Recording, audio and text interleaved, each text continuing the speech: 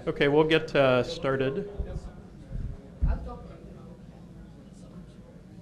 So our next speaker is Dr. Jie Liu from Microsoft Researcher, where he's Microsoft Research, where he's a principal researcher, and he's the manager of the Sensing and Energy Research Group. He's published broadly in areas like sensor networks, embedded systems, and data center energy efficiency. He's received numerous awards, including the Lian Zhu Award from UC Berkeley in 2001, where he also received his PhD degree. And he's chaired a variety of conferences. And he's also an ACM Distinguished Scientist since 2011. So it's my pleasure to introduce you. And today he'll be talking about discovering the genome of data centers. So welcome. Thank you.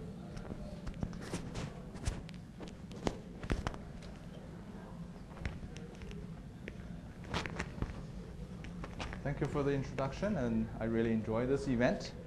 I have a fairly broad interest in a variety of topics, but this particular talk I want to focus on data centers. Want to put the acknowledgement up front. This is actually a collaboration of many people, both from the Microsoft and Microsoft research side, and our collaborators in academia and intern students and research groups in various schools. The problem we're looking at is really the scaling out of cloud services that we enjoy every day, sort of take for granted. Things like search engines, things like instant messaging, cloud computing, all the benefits we got from social networking, media streaming, and everything. And talk about what's behind it. This is not working. Are these gigantic buildings and lots of iron metals in it, and lots of energy got pumped into it. So this is one of the data centers Microsoft has in Texas. It's a 50 megawatt facility. If you compare sort of the cars and the houses, you roughly get the sense of how big the building is, full of servers in it. This is not the biggest one. The biggest one is probably very close to here, is in Chicago. It's more than 100 megawatts. So basically, you can pump an entire power station into that. Once people start to building these things, in the recent years, a lot of news, if you follow these, get into the energy consumptions of data centers or the IT industry in general. Right? Comments you see are things like we're doubling every 5 years.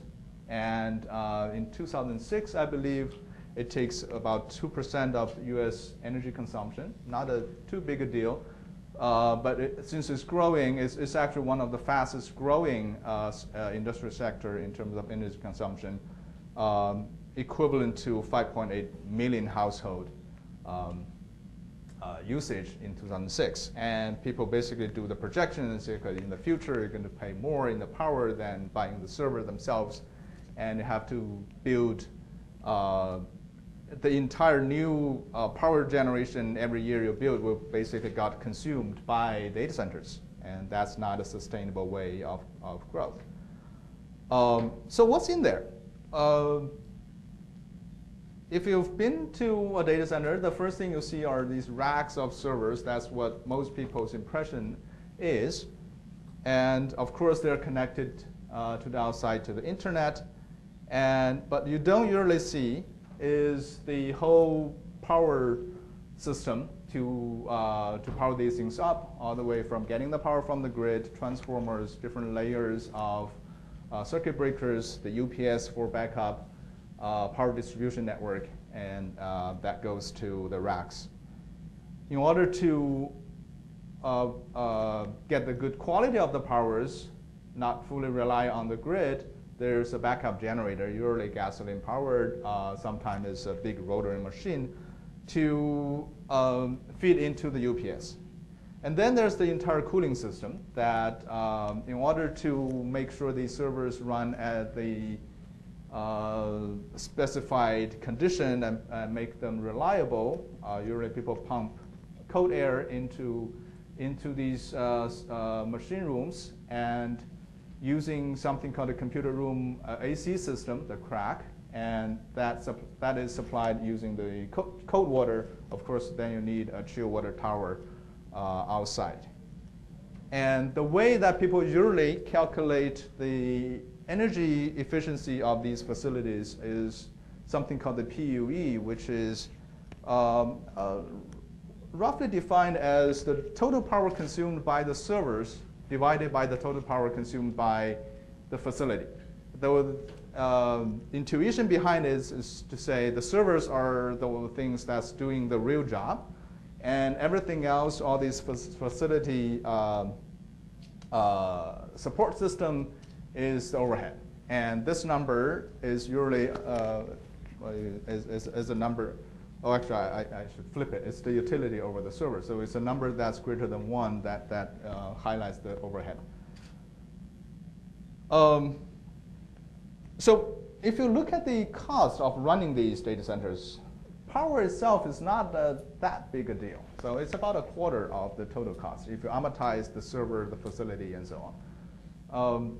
The server itself is still the biggest cost. That's you have to replace them roughly every 3 years because of the newer silicon technologies and storage capabilities come up. But on the other hand, all this facility infrastructure side of the investment is actually proportional to the power that you can supply to these servers. So if you break down, say, the architecture cost, the land is a very small sliver. Although it's a gigantic building, people usually find these places that doesn't cost a lot to buy the land to build them. The majority goes to the electrical system. That's the power distribution network, the backup energy, and also the mechanical system, which is the cooling. So more than half of the infrastructure cost, which could take $500 million to build each of these big facilities, goes into the mechanical and electrical system. So that's why this is very important. Power is important both in the sense of operation cost and in the sense of it defines how much you have to put into the infrastructure. So the server power consumptions are not static. It's not like a light bulb. If I turn it on, it just stays on forever. There's a big gap between you put the servers into sleep versus you just power it up and run nothing on it, right? You just turn it on, have the operating system running, doesn't give it any workload. You get about 60% of the peak power consumption right there. And after that, as you pump up the utilization, the power goes almost linearly from a 60% to 100% of the peak power. The workload is not stationary. So this is a workload from a messenger service a few years ago over a week. So you see that around noon time or maybe 2 p.m. Pacific time, that's where the service requests reach the peak. That's both the East Coast and West Coast are online. And after midnight, you got the valley. That's where most people are not online chatting. And you have weekdays and weekend that also has slight differences. And through these variations, if you convert them into the power consumption, you also see these variations in how much power these servers are taking. Of course, this is just continuous running. And on top of that, you have disruptions, like a new service got deployed, software got upgraded, or machine got crashed, the VM got migrated away. So the power consumption in these, from the servers themselves can be quite complicated.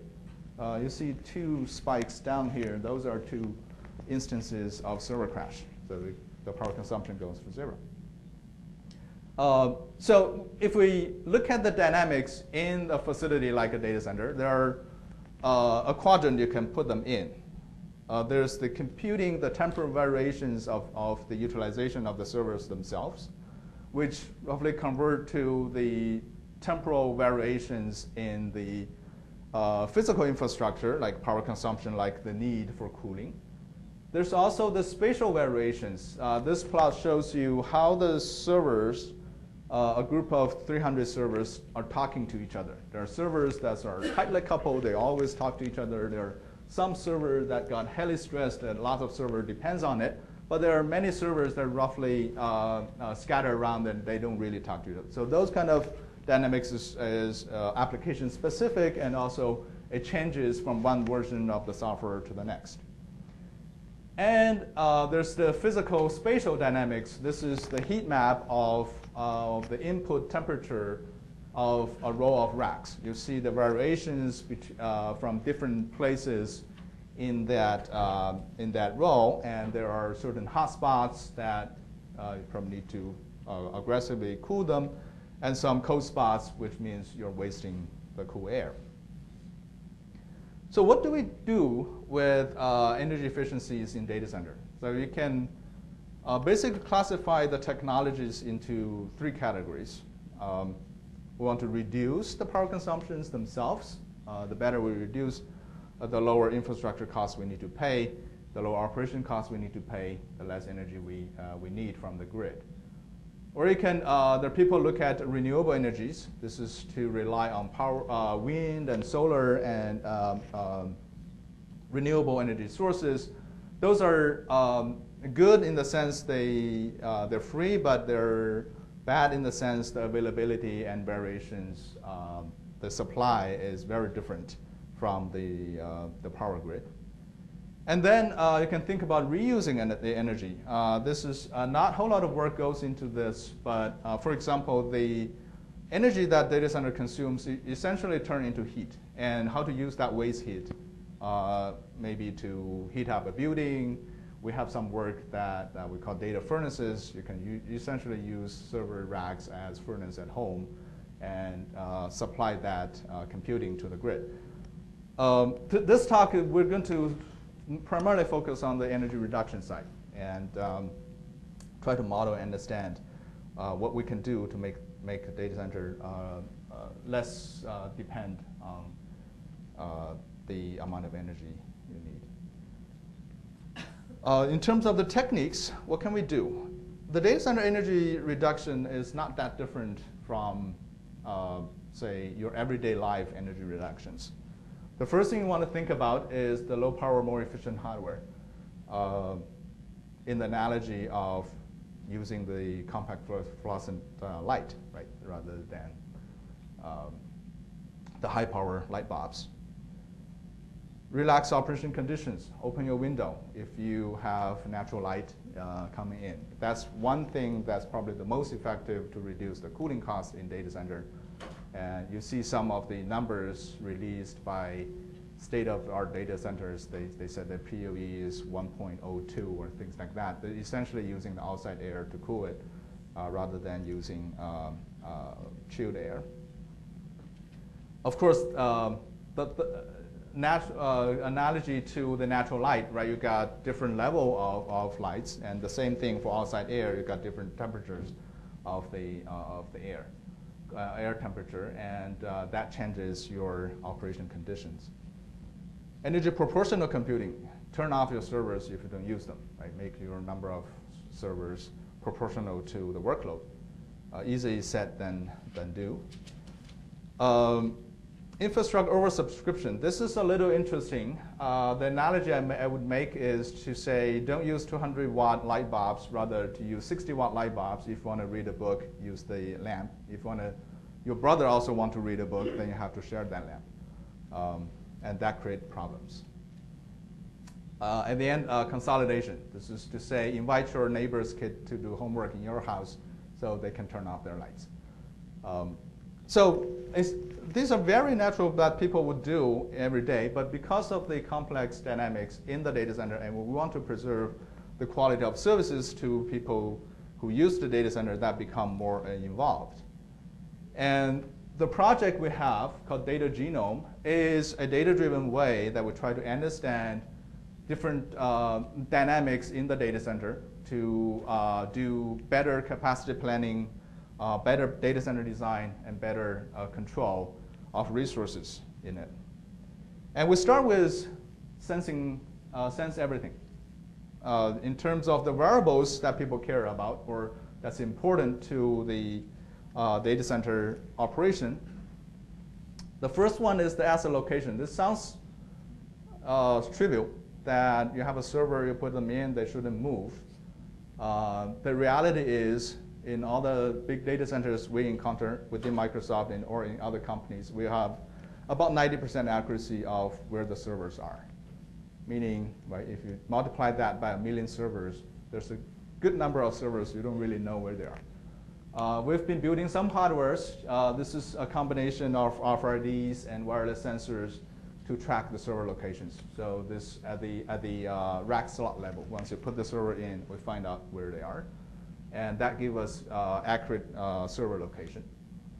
Electrical wiring, again, sounds trivial. Like which circuit does the server got plugged into? In reality, these servers are installed by people. You pay the minimum wage, and you give them a sheet and say this should be the convention, and they go in there. They couldn't find the right circuit port or right length of the cable. They just plug in wherever they want.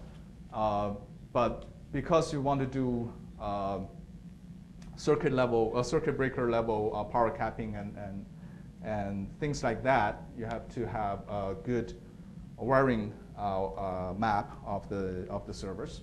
We've done some work of generating a signature from the servers, then detect it from the circuit breaker power meter level, so we can map which server plug into which circuit. Network wiring, again, lots of human error could be introduced. But the good thing about network wiring is the network blueprints you can do from the network management software.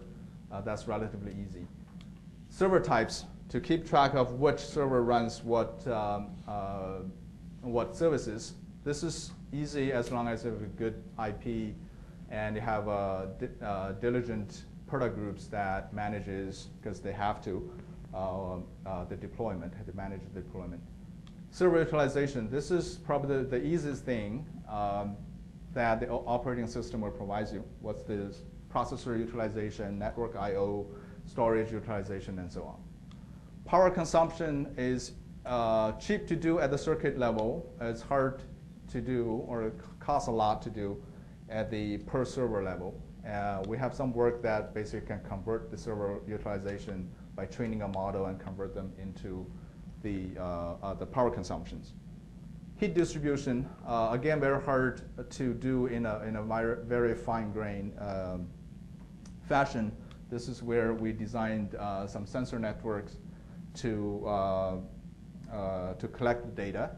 And there's a lot of work goes into the reliability network protocols and so on, but I'm not going to talk about that. Airflow is an important parameter we'll see later on. Weather conditions outside, that matters a lot from the cooling point of view. And electricity availability and price from the point of view of whether you want to migrate workload actually across data centers, or how much you have to provision the backup UPS and power generators. So lots of parameters that matters in terms of efficient operation of a data center.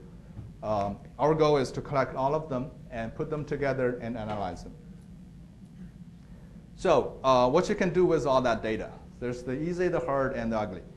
The easiest thing to do is eyeballing, right? You can look at the data, you learn something from it. Or you can compute statistics. You can say how much my servers are utilized, how much my facility is utilized, shall we buy new equipment, and so on. Or you can even do a Monte Carlo simulation to look at, predict into the future. So we built some of these.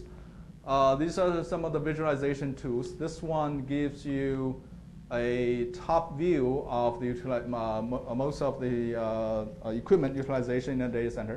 Different colors, each of these blocks is a rack. Different colors of the rack shows you how empty they are. So this is essentially an empty rack. This is a rack that's very full. The green or yellow numbers at the bottom shows you the power utilization of that rack. Though you may not be able to see, you roughly see about 30% here. That's very typical in data center. We're going to talk about how to make this essentially the power over subscription story we care about. These are the AC equipments and how much AC you have. So this one has only 40% utilization. They have more capacity in here than somewhere there in the data center. So that allows you to do things like change management. If I want to install 10 servers, I can go in and say, where do I have space? Where do I have extra power? Where do I have extra cooling, and so on. This is more of a statistical view. This is the psychometric chart, which shows the temperature and humidity in a single chart. And some of these dots shows you the operating conditions over the time. And there was an experiment of trying to use more outside air to cool it, so that the orange part, which essentially will have higher temperature variation and a higher humidity, is due to the outside air.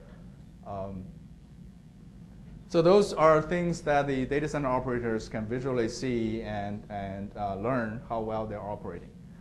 These are a little fancier visualization. You can create these temperature contours. This is the front side of a row of servers. We'll come back to this a little later, but the coolest spot is not at the bottom, although the cool air comes from the bottom to cool the entire rack. Because of the so-called Bernoulli effect, fast-moving air actually draw the hot air from the back to the front. So sometimes they actually create hot spots at the bottom. So the center of the rack row is usually the coolest. The top, this is where your cold air essentially is not enough to reach the top. Another thing you can do from these statistics and traces is to do power oversubscription, as I said. So usually when you buy a server, it gives you the rated power consumption. So this is a 300-watt server. What does it mean is the manufacturer add together all the components in there with respect to their highest power consumption individually and give you this number that will never reach, so in reality. In reality, a possible peak, this could be done through measurement. If we power a server, we stress it, we give it 100% workload, and read and write the disk at the same time, and so on. And that's the possible peak, which is lower than the rated power. In reality, right, you may have variations that the server utilization actually goes up and down. So when you calculate how much server you can put into a rack or a data center, you shouldn't use the rated peak, although that's typically what people would use, right? If I have 100 kilowatt room and I have a 300-watt server, and that's how many, I divide the two numbers, that's how many servers I want to put in. So that leaves a lot of power capacity just sitting on the floor. That's people call the stranded power, that you're not using it.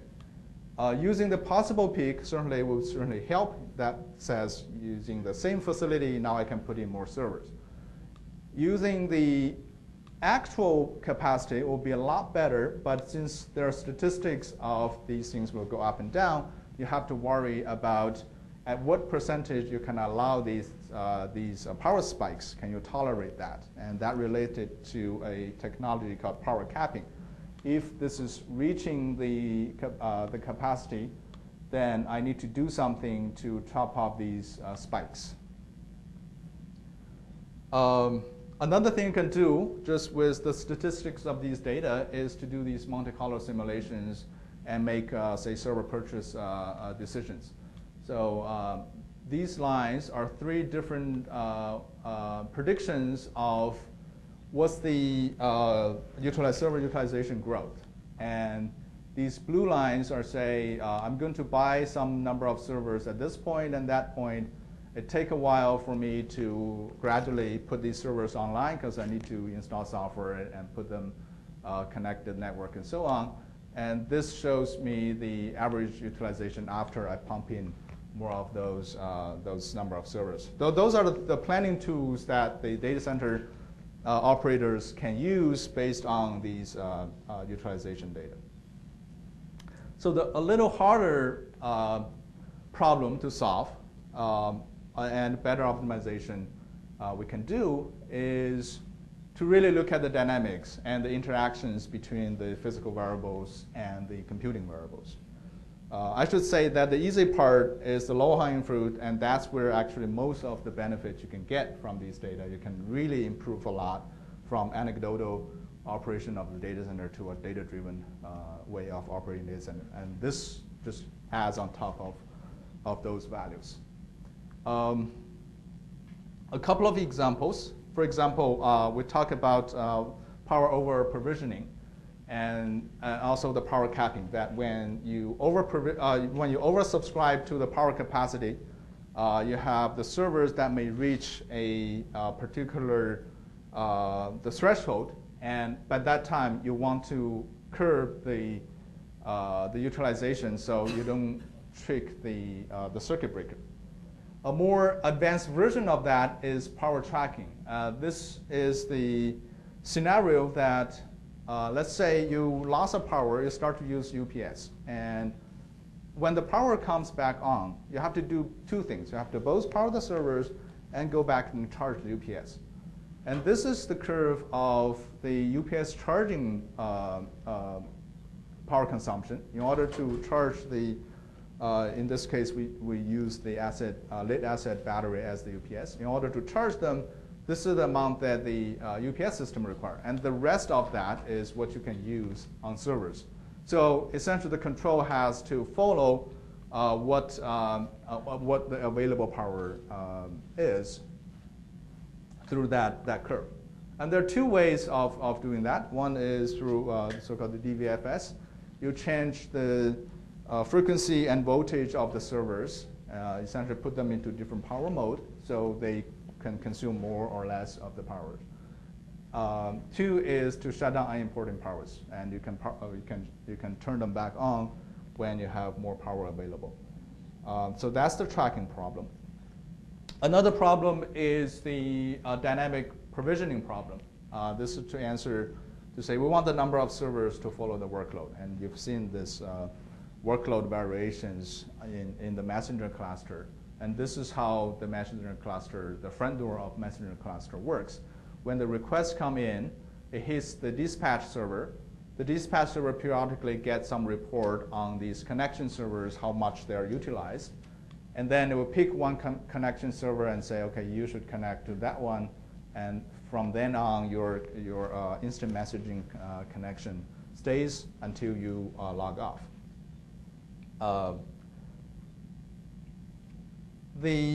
As we said, the workload has variations. One thing we can do is to try to predict what the future workload look like in the short term, so we can turn on just enough number of servers to serve them. The way we do the prediction is the so-called the seasonal data regression, which says the workload of today is essentially similar to what the workload looked like last week and the week before and so on, although it's growing gradually. So I'm going to use the historical data of long periodicity, this is the seasonal part, together with the data that I see, just the local trend of today, and put them together as my regression input. With that, we can do a fairly good prediction in a half an hour ahead on the number of connections and the new connections come into the system. Once we have good predictions, there are two policies we can use to select what the right connection servers to use. There's the load balancing way of doing it, right? This is the traditional way of using scaling out servers to say, I'm going to make sure everybody got the same amount of workload. And that means I give this server with less workload a little bit more, and this server with high workload a little bit less. If you have a very good prediction, that's good. So you can know exactly how many servers you need and just balance them out. If you don't have a very good prediction, you can adopt something called load skewing to have the system sort of react to the variations by themselves. The way it works is to say, I will set a threshold of the target utilization of every server. I'm going to give the server that has more workload already, I'm going to keep giving it until it reaches the threshold. And I'm going to starve this guy, which has the lowest number of connections already, and with the hope that eventually all these will die down and I can shut down that server. Using the real data traces from Messenger. We did some the studies of several algorithms based on whether we want to forecast it or it's more reactive, meaning I don't have a good model of the load variation. Of course, without any dynamic provisioning, I have to turn on all the servers. I think this case was 60 servers.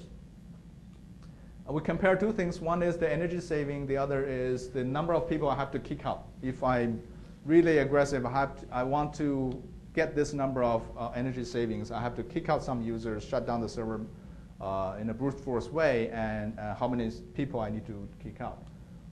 We can see that if we do good prediction, just do load balancing and starve the servers that sort of outside my predicted number of servers I need, I have pretty good savings, although I have to kick out a number of people. If I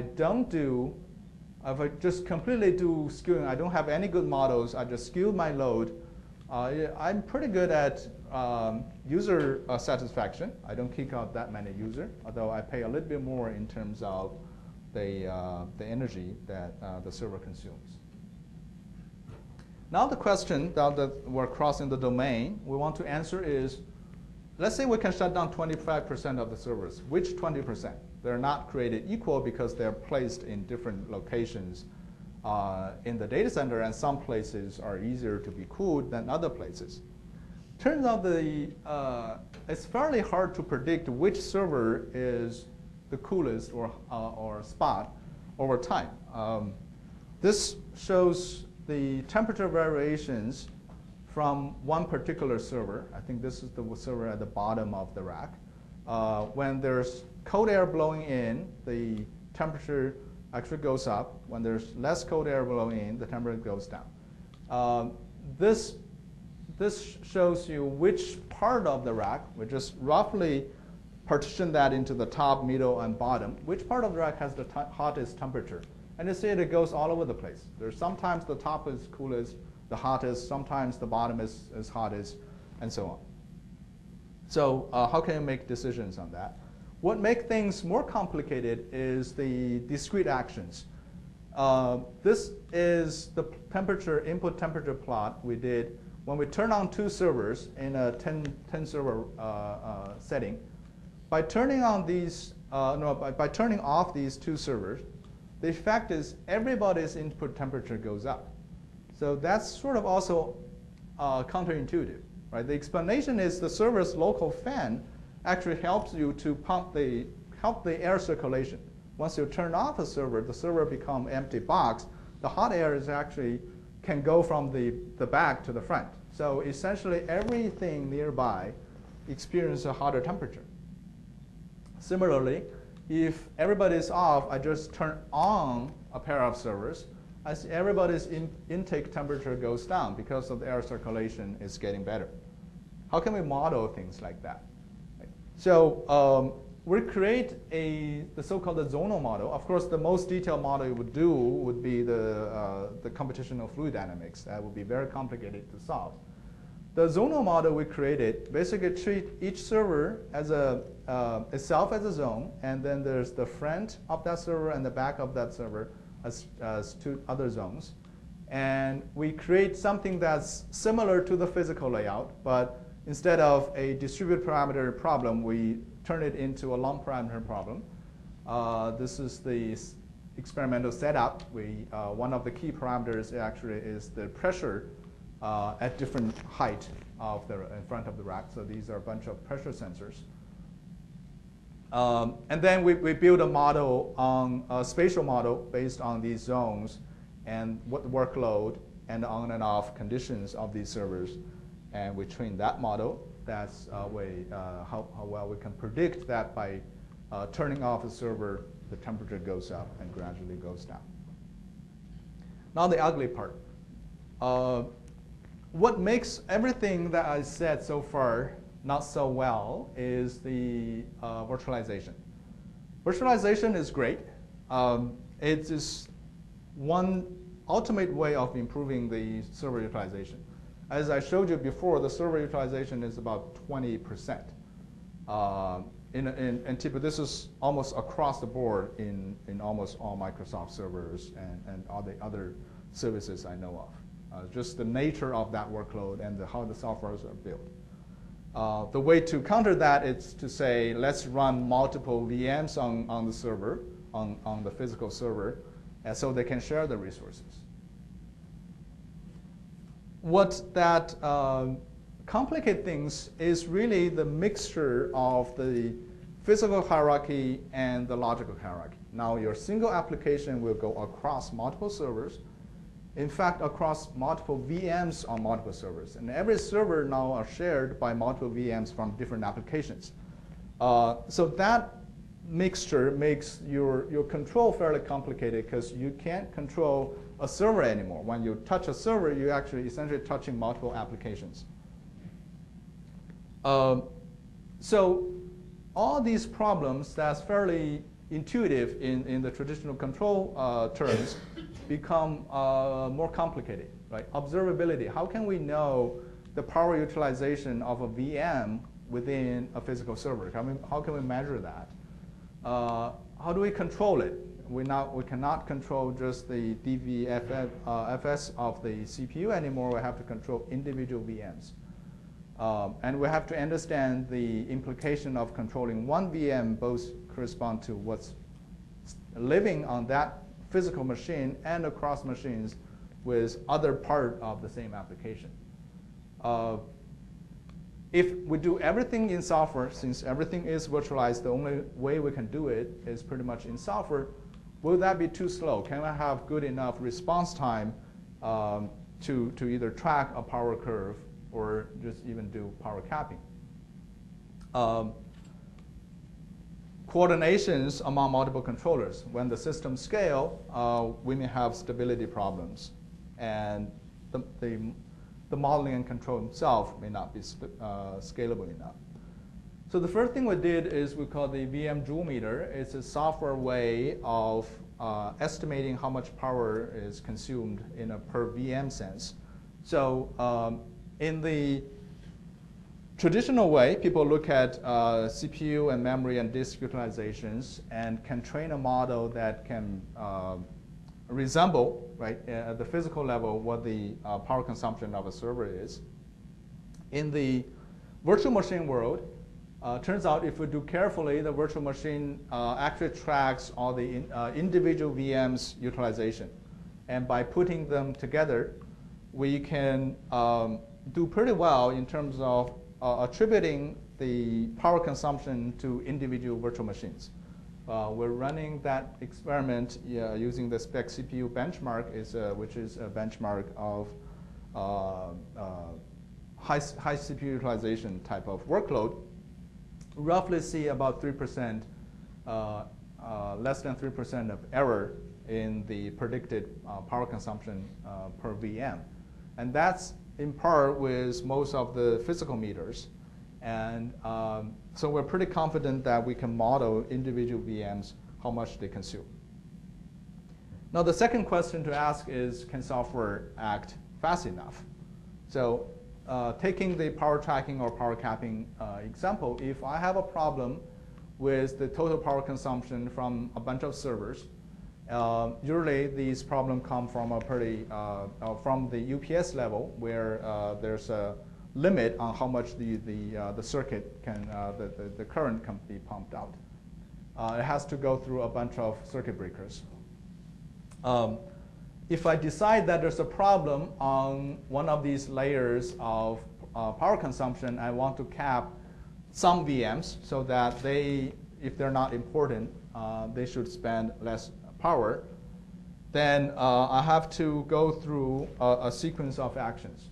So first we need to understand what's the response time, what's the limit, the deadline of the response time is. This is a chart. You may not be able to read it very clearly, but this is the chart of the how the circuit breaker would behave. That this is a 400 watt circuit, 400 amp circuit breaker. If it's less than 400, the way you'd read it is less than 400 amps, it stays forever, right? It doesn't break. If it's higher than that, there's actually a gradual curve that shows you how much the current is and how long the circuit breaker can sustain. This is in a logarithmic chart. Essentially with 10 times, this is the 10 times, right? 10 times the spec current, it can stay for about a second. So 400 amp circuit, if you run 4,000 amps, it can still be on for a second. And if you say twice of that, it can actually stay safe for about 20 seconds. So that's the tolerance we have in there. We also need to understand how much of a spike, how big a spike we can generate. There we did some experiment on several different kinds of servers. Because of the power supplies in the server themselves and all the capacitance in the circuit, the spike in the workload may not directly translate to the spike in the outside of the server immediately. So it takes, in this case, for this Xeon server, about 100 milliseconds, which is the fast spike we can tell. And for another server, actually takes 200 milliseconds. So there are some leeways when the workload goes up or goes down. There's some response time we need to worry about. So a time chart would be like this. If at my circuit breaker level, I detect and say, we need to react to a power capping command. It will take a while, say like a millisecond level communication delay to get that command into individual servers. The server needs to go through all the OS and settings. And at this time, finally, the OS decide, OK, I need to change the virtual machine settings. And it take another maybe half a second to see the power decrease. So at the end, we see about 400 milliseconds. And this is only for every VM, we can get about 10 to 20 watt of the actuation. So we can, within that 20-second leeway, have multiple of these control loops to react to things that's going bad. So it's actually feasible to do software-based power control. On the actuator side, there are actually multiple ways to reduce the power consumption of a virtual machine once things get virtualized. Not just DVFS, which is a physical setting, but also the amount of CPU time you're willing to give a virtual machine. So the little complicated side is by using these different knobs, you can essentially get different performance for the same application. So some may tolerate the CPU time a little better. Some may tolerate the DVFS setting a little better. And the controller needs to dynamically decide how much where in this performance curve it want to set the application to.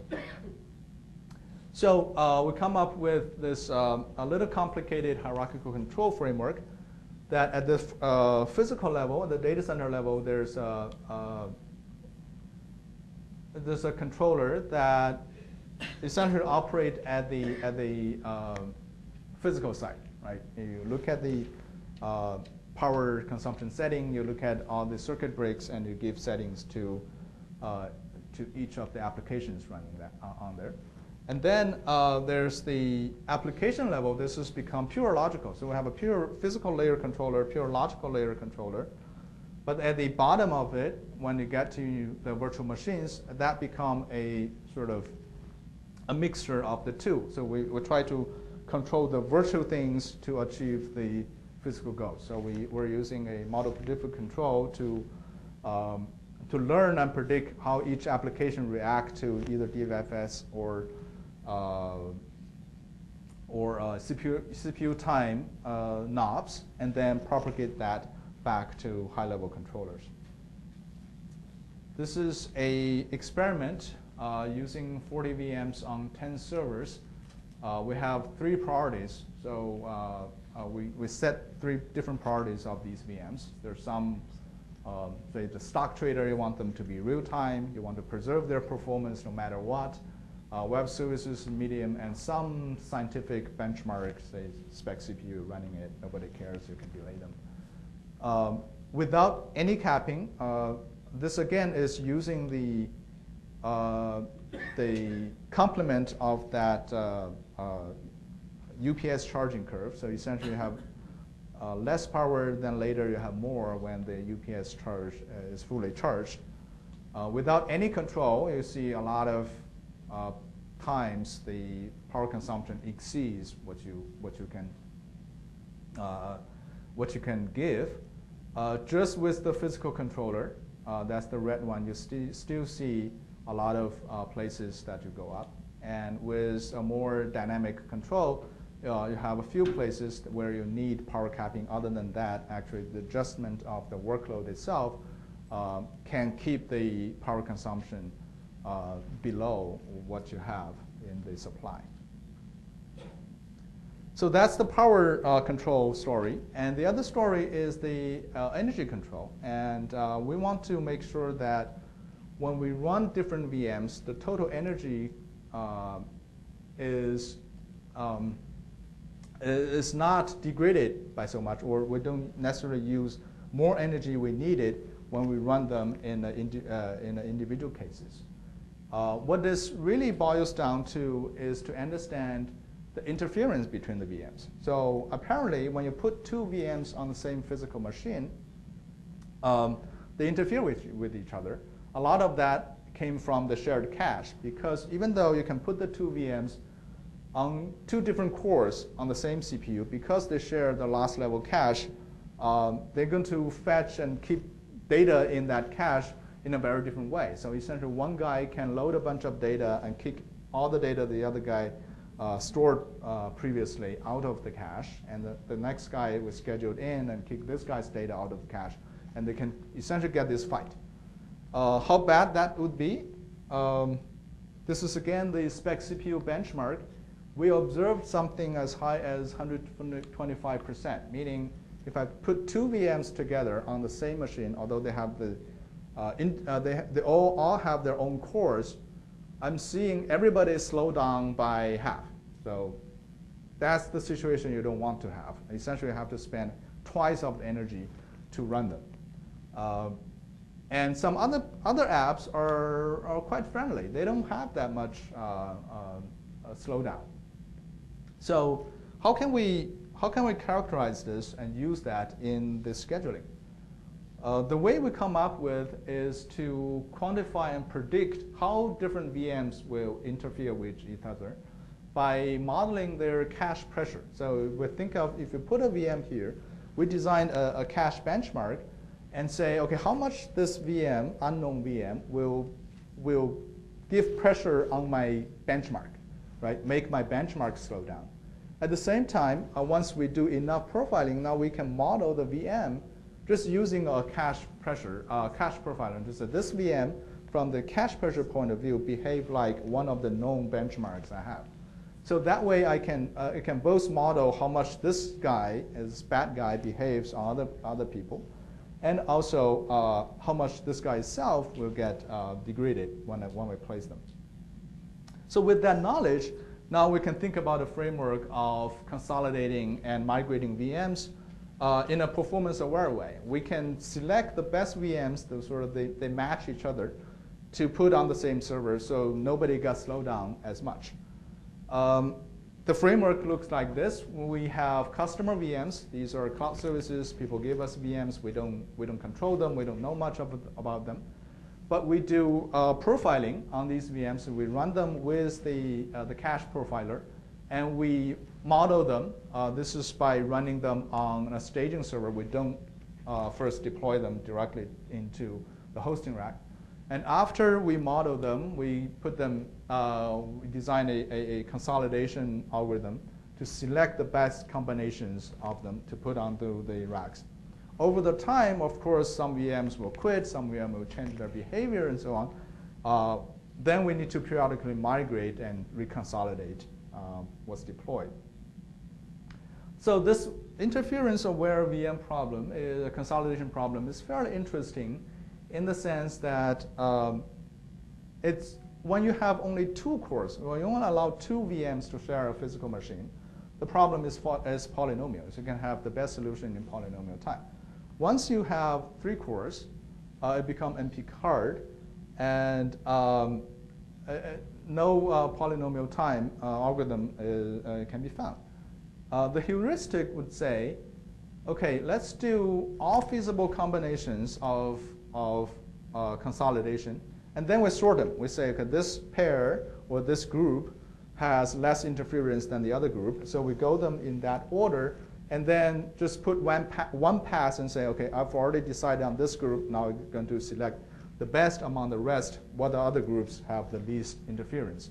So with that algorithm, the good news is we can have something that's provably polynomial time, can have polynomial time approximation. So with that algorithm, we are not too bad in terms of the energy consumption of the optimal placement. Here, k is the number of cores, so log k is even with, say, 8 cores, that's like 3. The other problem now is the migration problem. This is even worse than the consolidation problem that, again, if k is 2, if you only consider 2 core or 2 VM packing together is polynomial, beyond that is NP hard, and it turns out also provably NP hard to approximate. So there's essentially no good algorithm. And we come up with one heuristic. We run it on a bunch of workload. It seems to be behaving quite well. So here's a result from simulation using 1,000 VMs and 4 cores. There's a small amount of energy gain, but the bigger gain comes from we don't have to run as many servers, because every server adds 60% of the overhead of turning them on. And the total cost of ownership gain it turns out to be 20% by using a more naive placement and migration policy versus our heuristics. So let me conclude. So I showed you that data centers are large and complex systems. They involve physical variables and logical variables, lots of interactions among them. But with enough data collection and modeling and control, we believe we can eventually understand them. Now the interesting question is, once we really understand them, my belief is we shouldn't build any data centers. Take it seriously in the sense of, right, companies like Microsoft, like Google, and the cloud providers invest huge amount of money in the order of tens of billions of dollars of building this, bearing a huge risk. Right? The risk part is what essentially could kill all these companies, that if you don't have good workload to run on them, you're having a huge infrastructure for nothing good. But because of the fact that we're not understanding them very well, we have to build them vertically. We have to build the infrastructure, the power distribution, all the way to applications. The ideal model, if we can come up with abstractions and models that we understand them, then we can hash this out. Right? We can have a tier of companies that just build and manage utilities, just like the power suppliers and the power generation companies. Companies like cloud service providers would be customers for that. If we have the demand part and the supply part can talk to each other and manage well, then the cloud providers don't have to bear as much risk. They can just get the resources when they need to and delinquent the resource when they don't need to. So that would be a model that I see that when we really understand data centers, that where we can go to. All right, thank you.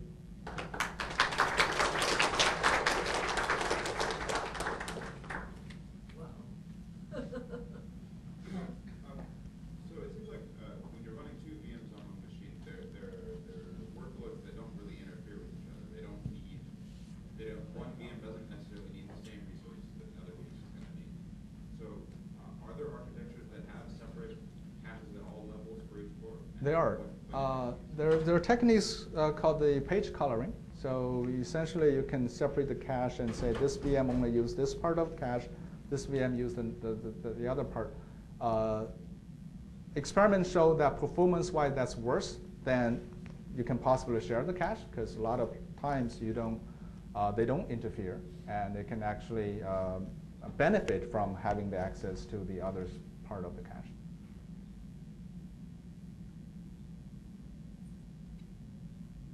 So, Okay. so you talked about the temperature of the data centers.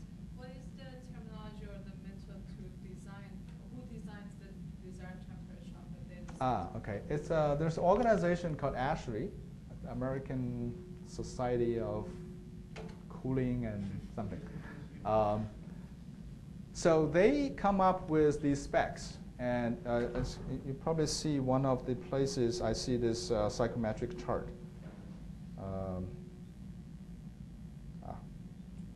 Stop reacting.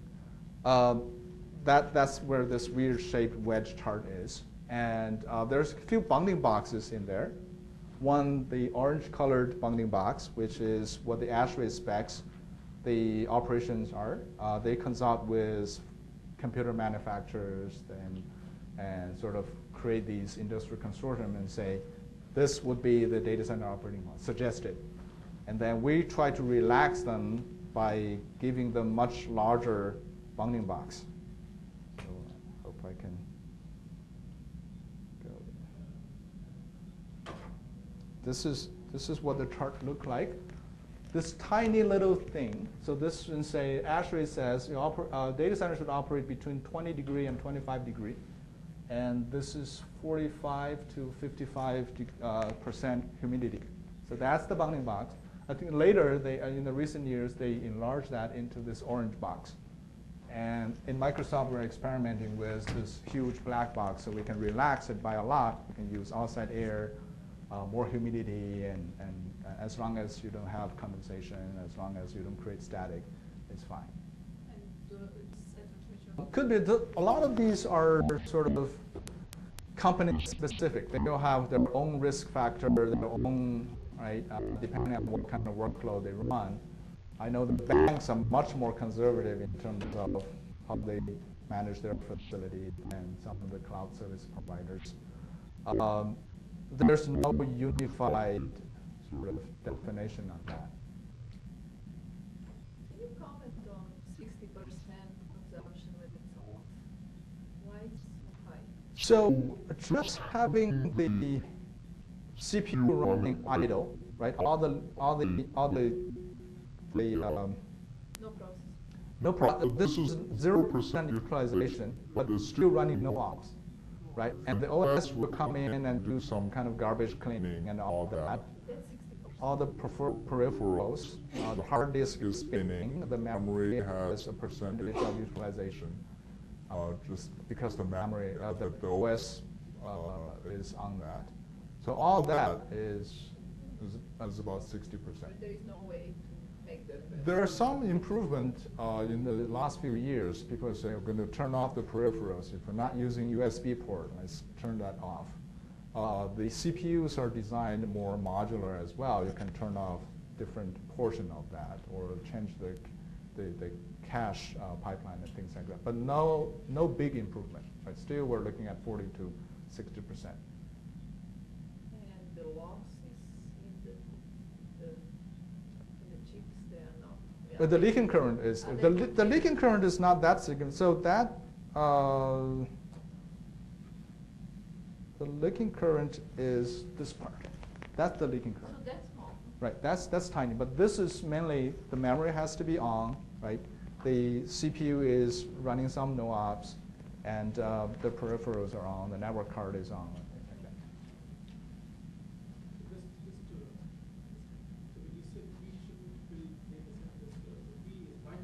Microsoft. Somebody else should. Yes. So Right. The model I would like to see is maybe utility companies. Those are people who understand power. Should go and build data centers to provide high-level services, and cloud service providers can just hedge their risk and get whatever they can. And depending on where the demand is, the weather conditions, all those, they can choose the best data centers, the cheapest cost to run different things. It could be. There's a lot of things in there that open questions, right? Migrating a large amount of data, right? The network bandwidth is an issue. Security, definitely, whether we trust the host or not.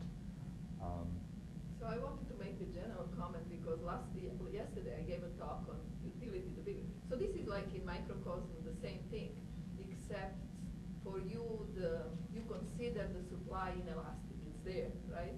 And you are playing with the demand. Right. And all what I was talking about yesterday, demand often inelastic, assume the utility, and you control, you schedule your power plants on and off to meet many customers. So, I mean, this last idea about who is building and who is responsible for the risk, I think it's one of the biggest questions because anybody can take the risk at the value. Right. And right now, utilities have no clue about your demand at that level Exactly. of detail.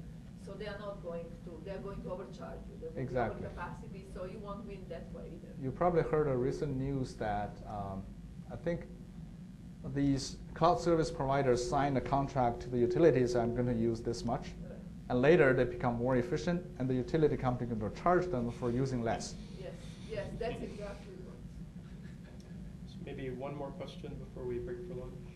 My question is slightly different from the main presentation. What I want to know is that how do you pay the power utilities for the power you're consuming? Is it a fixed price throughout the day, or it is different in different hours? It's different from site to site, essentially. Because we're dealing with, Microsoft is dealing with several of these power providers, and each of them, depending on the region, they have different policies. Some we sign a sort of uniform price, and this is how much we consume, this is how much we pay. Some we sign a contract like this is the daytime consumption, this is the nighttime consumption, and different price.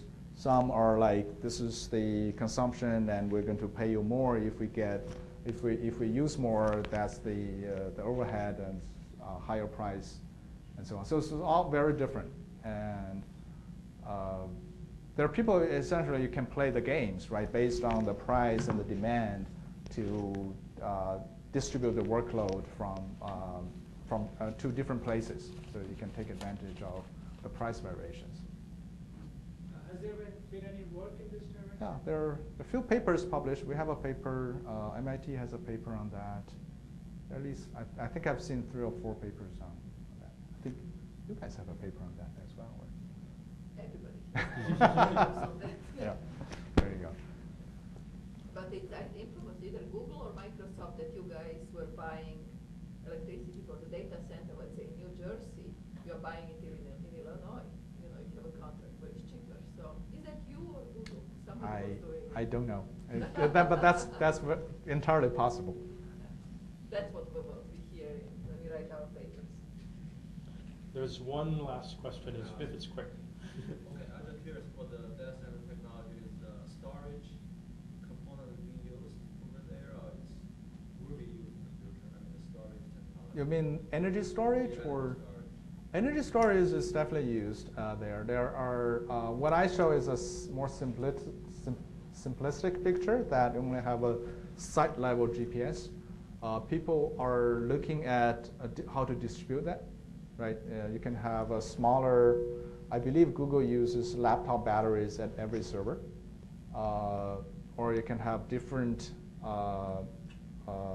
storage technologies, the different tiers, to try to match the best to your workload.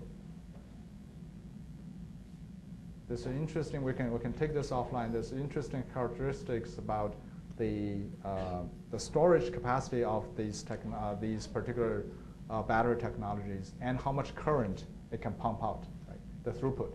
And depending on whether you're dealing with mitigating the spikes or you're dealing with supplying it in the long run, you may choose different battery technologies. Well, we'll break for lunch. Thank you. Thank you. Small for you. Hopefully it thank works you. okay. It seemed like you had a couple problems.